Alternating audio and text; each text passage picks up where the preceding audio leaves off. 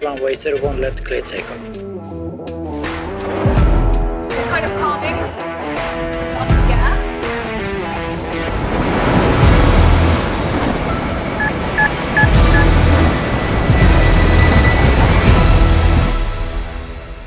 What's up YouTube? I'm Amy from cybernews.com and I'm standing here at one of the top 3 biggest independent aviation training centres in Europe.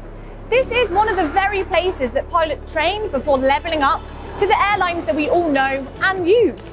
So today we will explore the fascinating world of aviation and take a look at some super cool flight simulators. Flight simulators basically recreate aircraft flight artificially.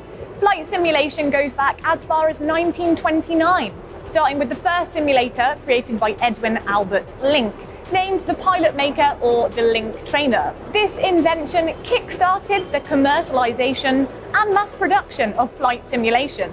No doubt we have come a long way since the grandfather of plane simulators that was, believe it or not, built from scrap parts. Unbelievable. That is why I am standing here today at BAA Training, underneath a pretty impressive simulator. So now we're going to enter into the Boeing 737 simulator.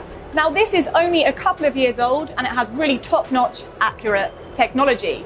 And students would generally spend about 9 sessions in here, about 4 hours each time. So without further ado, let's go inside. So we are inside and I'm joined by an engineer called Notorious here from BAA Training. And he's going to show me all of the ropes, so I'm very excited. Let's take flight. Okay. Are you ready to take off? I am ready, yes. Okay, let's drop off the parking brake. Woo! Wow, this is kind of scary. Honestly, it's very realistic. Oh! Woo! This is really insane. The view is phenomenal. It's about 1 kilometer above the ground, like 3,000 feet.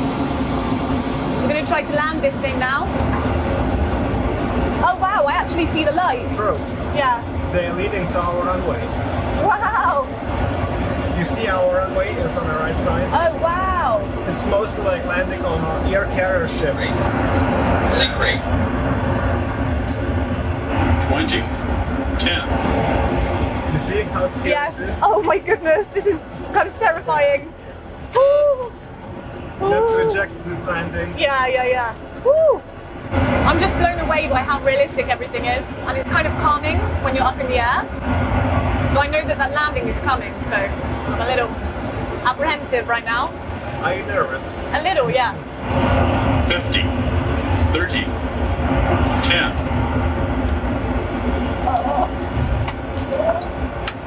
Smooth. Well, like a passenger. We've touched base though, we've touched base. We did. We made it. Okay, we've gone from sunny Madeira to rainy Gatwick. Typical. Let's see how this experience holds up. When it's wet and conditions like this, does it affect actually your movement? Would it be slippery? Yes. Oh, okay. Yes. Oh, interesting. It affects not only visual, It would be realistic, yeah? Oh, this is fast. Conditions. So you can feel the difference. This is when very we're on the fast. runway. Yes, this is fast. Whoa.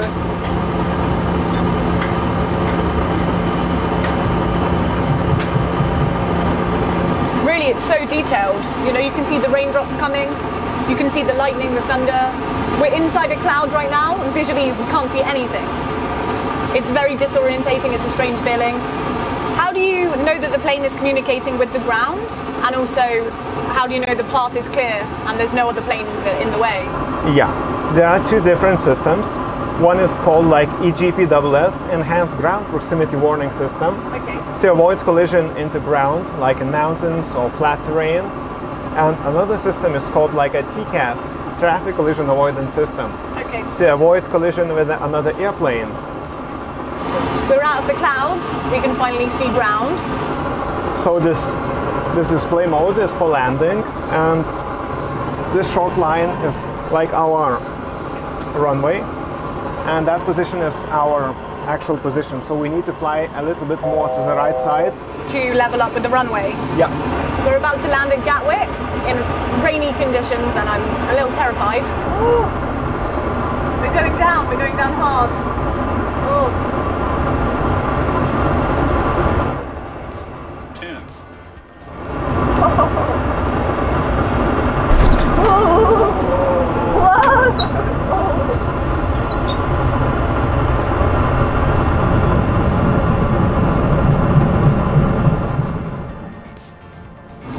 Feel the braking action? Yes, really, I do.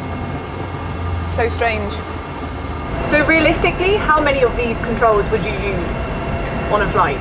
In fact, during the flight, preparing for flight, you need use pretty much of them because each button and switch is dedicated for different function.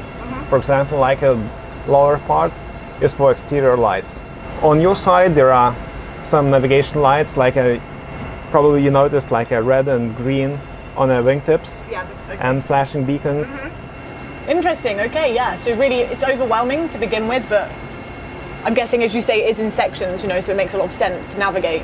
Absolutely, absolutely. In front of us is the most commonly used controls, like an autopilot panel, all the displays, which indicates you like a primary flight information and navigation information. And over this section here? Over this section there is a radio controls, like a radio navigation, audio controls. For example, if you are handling hand mic and you need to talk, you can choose who you would like to talk. Yeah. And you were saying this cockpit is a realistic size? Absolutely. For example, right now we are sitting in a Boeing 737-800, which is referred like a group of NG, new generation. Okay. So it is specific size, exactly the same replica as for Boeing 737-NG. Okay, so I want to just ask really quick, from a kind of cybersecurity standpoint, of course with these newer models they can connect to the internet. So is there any way that you kind of safeguard yourself from hijacking or any kind of situation from that perspective? Yeah, from that perspective we are saving like in very, very old school mode. Just unplug the cable. Okay. This is step number one. Yeah. It's quite obvious. We're putting back the cable when we actually need to do something to connect to outside of the building. Okay.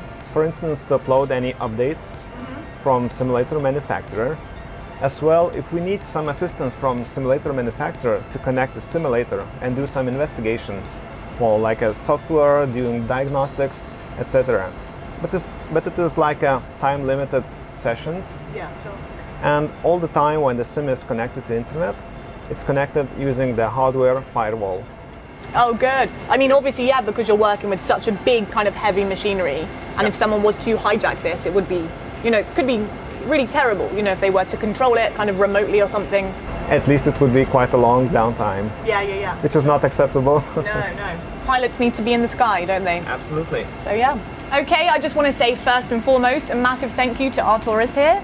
It's been a really enjoyable experience. And if you at home there are interested in any flight simulation, you don't even have to want to be a pilot. Just if you want to come and enjoy the experience.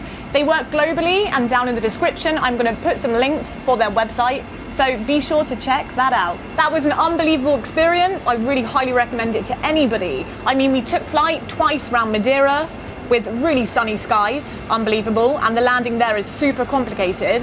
And then we went off from Gatwick, and it was so realistic, honestly, with the rain in the storm. I could see the lightning, you know, you could really feel the movements in the wind, everything. It was just unbelievable. Now, honestly, I'm a fully fledged pilot. I've had about 1 hour in the sky. So please, give me some privacy and get out of my cockpit.